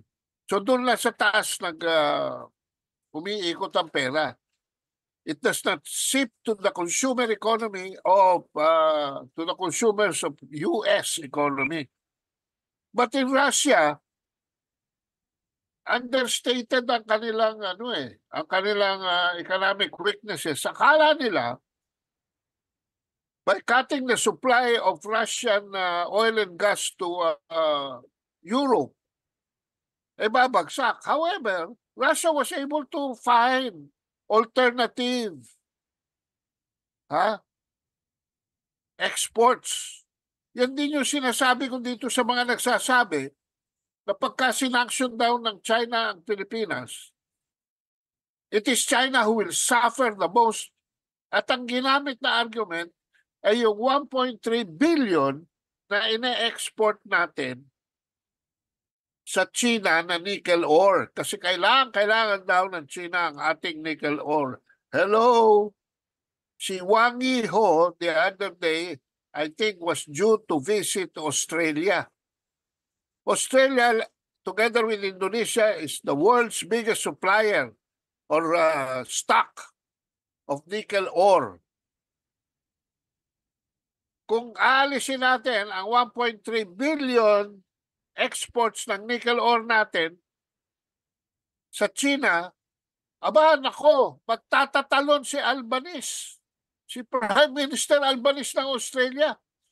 Kasi ang gagawin lang ng China, ililipat lang yung importation niya from the Philippines to Australia, which is, together with Indonesia, has the biggest stock of nickel ore. Okay. Marami pong ibang sources din ng nickel sa Africa and so on. So Nigeria, I think, is one of them. So talagang wala. Hindi ko alam kung nasaan. East Caledonia, nickel ore supplier who yan? Okay, sabi ni Cheese Par po dito, Cheese ba o Chris Par, paano ba naman magkakaroon ng economic investment sa mga pasyal ni BBM kung may rumors of war? Mataas ang krimen sa bansa natin. Sino ba naman ang matalinong negosyante na mag-i-invest sa magulong bansa? Exactly po. Tama si Chris Par. Okay, let's move on. We have only 3 minutes left sa time po natin. UN judges set to hear Nicaragua genocide case against Germany for supporting Israel. So nagkakaisa po ang Global South. Nicaragua with Palestine, with South Africa, with Malaysia. Very vocal si Anwar Ibrahim po doon sa Germany. Tama ba, sa Germany ba niya sinabi yung mga yon? Bakit tayo humihiwalay sa mga kasama po nating former colonial countries na lumalaban para malaya po from the colonial past? Yan ang napakalaking problema po natin. Anyway, we move on. South Africa seeks to drag Israel to the ICJ again, International Court of Justice, for causing starvation in Gaza and ignoring resolution. We should not forget po Gaza and the Palestinian struggle. While we are struggling for our own liberation po in our country, let us give them moral support, which is what Anwar Ibrahim has been doing, which is shamefully what Bongbong Marcos is not helping us in the third world in. And finally po, yung Amerika po, magnanakaw talaga. US Treasury Secretary, ex-US Treasury Secretary reveals TikTok purchase plans. Steven Mnuchin told CNBC is putting together an investor group to try to buy the short video app. Hindi po, alam na po ng mga Amerikano, walang danger kasi na-take over na po, nagkasundo ang TikTok at saka ang Amerika na yung rules ng Amerika ang susundin. Pero hindi po satisfied ang Amerikano kasi gusto nilang kunin ang buong negosyo ng TikTok. Yan po ang kawalang-hiyan po ng American ruling class. By the way, let me thank the Imelda Sangalang for 20 Canadian dollars, if I'm not mistaken, dito sa CA dollars, and si Lumpia Logic for $4.99. I assume this is US cents. And greeting, happy birthday, Joshua. Keep on speaking up. Danny Long, sabi niya, Marcos resign. Mabuhay kayo, Mentong Kado. Finish the unfinished revolution. Maraming salamat, mabuhay ka rin. And healthy lifestyle, Moy. Welcome to GTNR Bronze. Okay, thank you very much. It is now exactly 10 o'clock, Kaado. Only time to say goodbye. Kaado, go ahead. Maraming salamat po mga kabansa. Kaya very supportive of South Africa dito sa issue ng Gaza. Kasi hinahalin tulad nila ang experience nila against apartheid. At sila was able to overcome apartheid. And they are hoping that the Palestinians will also be able to recover their own territory. Maraming salamat po sa inyong pagsubaybay. Magkita-kita ulit tayo sa linggo for another issue of the unfinished revolution. Yes, and by the way, we will try to organize a meet and greet very soon again. Doon din po sa dating lugar. We hope we will get 12 or more people to attend so we can have a exclusive room for our meet and greet. We'll announce the date on Wednesday evening po sa ating Opinion Online show. Mabuhay po and have a good week ahead of you.